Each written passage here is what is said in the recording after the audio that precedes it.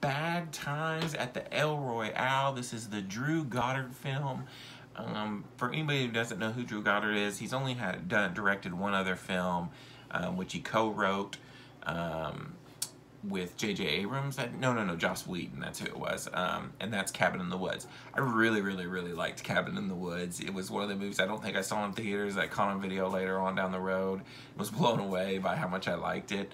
And this movie, the trailers had been really good. It's got an amazing cast. I mean, you had freaking Jeff Bridges and Dakota Johnson and Thor's in here, and the trailers didn't hardly give anything away. I had no idea what it was about going into it, and I was just pumped to go see it. It was getting decent reviews, and for the most part, I really enjoyed this movie. It definitely at times feels like a Tarantino light type movie. Drew Goddard, you could tell he was very influenced by Tarantino, and the film feels like a Tarantino movie. I will say it doesn't have as good a dialogue as a Tarantino movie, but other than that, I really enjoyed it. Basically, I'm not going to go into spoilers or anything. I'm just going to say the plot is about an assortment of strangers that end up at this hotel. And it used to be a really popular hotel. It's divided right on the Nevada-California state line, which is really cool. And now it's kind of, there's hardly anybody there anymore. It's just got one dude kind of running the whole place, and everybody has like these weird things going on in their past. The movie is shot you know, at different times, kind of like a Tarantino movie. You get flashbacks, you see same scenes from different points of view, and there's just a lot of mystery going on, so you're constantly going, what is going on? Who's doing this? Why are these people doing this?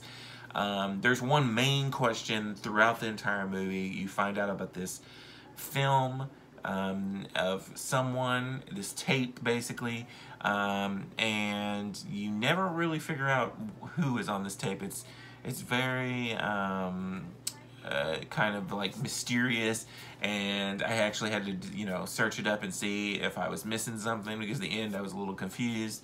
And I really wasn't missing anything, because they never really come out and say who it is on this tape.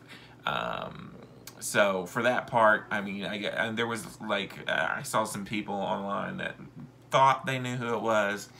But other than that, I really enjoy the movie. Like I said, it doesn't have a Quentin Tarantino style dialogue, but the characters in this film are very interesting, and I found myself throughout the entire movie, you know, really interested in who everybody was and what they were all doing. Chris Hemsworth puts on a show in this movie, and Jeff Bridges, to me, really shined. The singer in this movie was really good too. Dakota Johnson was really good. The boy who's running the hotel was good. For the most part, I liked freaking everybody. Even John Hamm at the beginning of the movie, I was just like, man, this guy's good. I liked all the acting. I loved the whole mystery behind it. I will say that, you know, sometimes it's a little convoluted, but at this time I didn't mind it.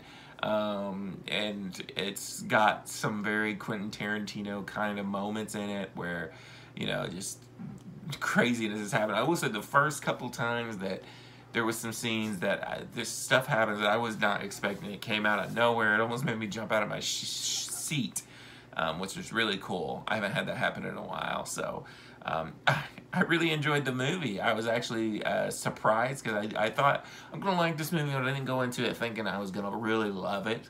And for me, it's one of the better movies of the year, so I'm gonna give Bad Times at the El Royale a 4.5 out of 5.